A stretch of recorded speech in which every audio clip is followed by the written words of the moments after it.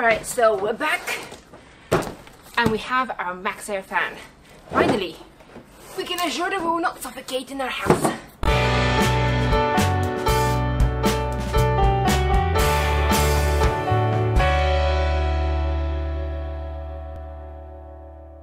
Alright, so now that we're warm, to install this fan, what we need to do is cut a hole in the roof, make a frame for the fan, which is actually very important, then stick it, screw it and seal it. So the most common thing that people do is build their frame for their fan out of some sort of wood. But it is extraordinarily important that you actually build a frame for your fan for two main reasons. The first reason is that when you're installing the fan, you have screws that go around the outside in order to attach the fan to the roof of the vehicle.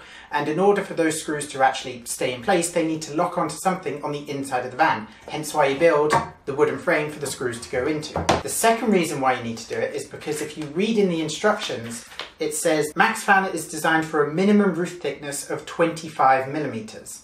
Now the roof of the van is 1 millimeter, maximum 2 millimeters. I don't know whether any of you who have already installed this fan got it all confused, but we got confused between the instructions and what other people have actually done in their installations. In the instructions it says that if you have a standard model you have to cut a 355 millimeter opening, but if you have the KI models you have to cut a 400 millimeter opening. About 90% of the people who actually install the KI model actually cut the 355 millimeter square hole instead of the 400 one. So I was like, what? Okay, so which one's right? Why does it work? So we made a few calls and we're gonna tell you what we found out. Alright, so what is confusing about this model is that it has this extra channel here, because a lot of other fans, like the Fantastic, I guess the smaller one of this model, doesn't have this rim. A lot of people cut the hole and the frame around this box. If you put the frame right next to the inner box, which is the 355 square box, the standard sort of cube wood that people use, which is like 5 by 5 centimeters, does not cover the holes. The screws will go only halfway in, so that's pretty much useless.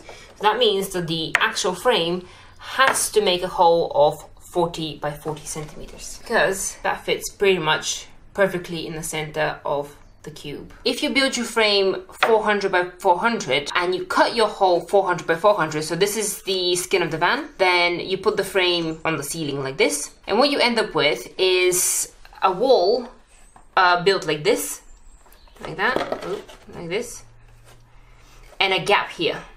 And I was like, well, what do we do with this gap? That's literally the only reason we were pondering it. We think we're gonna go as instructed and going to cut both the frame and the hole 400 by 400, because then these ribs get to do their job the way they're supposed to do. And what's the purpose of this? I don't know. Okay, so that was why we were confused. Now we need a hole of 400 by 400 millimeters. To do that, we can't cut the wood 400 by 400 because the wood has a thickness. We have a plank of 47 by 47 mil, which means because we're going to be using a lap joint, which I'm going to draw in a minute, each of these planks needs to be 494 millimeters long. Alright, so I'm sure that you're already seeing the gist of this, but essentially the other plank would come in something like this. Alright, so first things first, we need 4 planks of 49.4. To do the initial cuts, we're going to use our miter saw, and that cuts a little bit thick, maybe 2 mil. So we need to make sure that we allow for that in our measurements. Alright, so 49.4 is right here.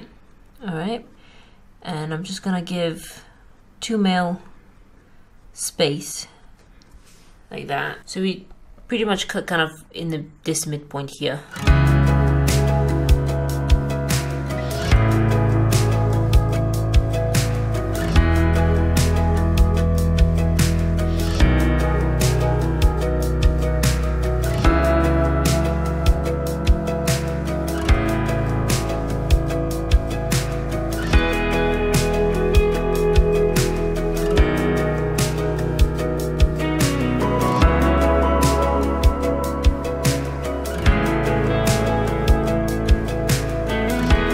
Now that I have marked on both sides the 47 millimeter line, give or take, Now we need to mark the ledge that we need to cut. So what you need to do is find the midpoint of your plank of wood. In our case, we need to divide 47 by 2. Then you do that on the other side.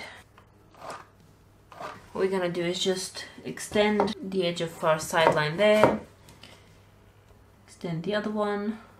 And then join them. Then it is best to double check the measurement, give or take. Alright, so once you've done that, pick one of the halves and then just color it in. And that will be the part that you will cut when you get to cutting. So this is the one I made earlier. And as you see, one side is hashed on this one and the opposing side is hashed on the other one.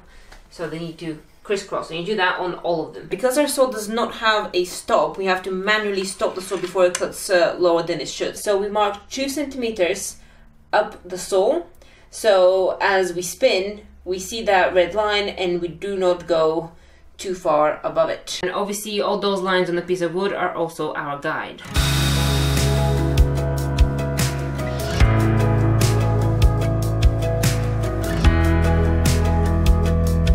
Right, so we've cut down on that side there, and we flipped around and cut on the other side there, down to the line. Now all we need to do is cut along this line, down the depth to hit there, and this chunk will come out.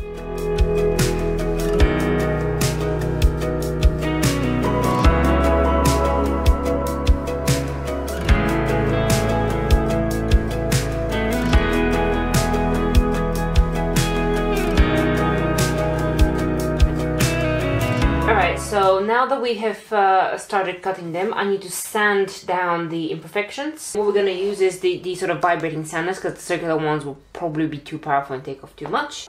And a hand file for those kind of more robust areas that we can't reach with this.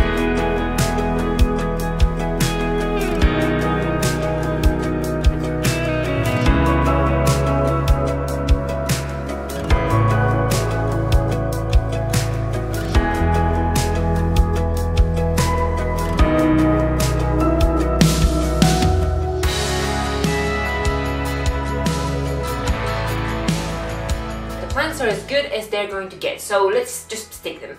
So what we have in here is some Sikaflex Pro 3. It's just what we had around the house. It will work just as well. It's what we use to stick some of the battens on the floor. It will work. It's strong. I think it's actually used on concrete bridges, so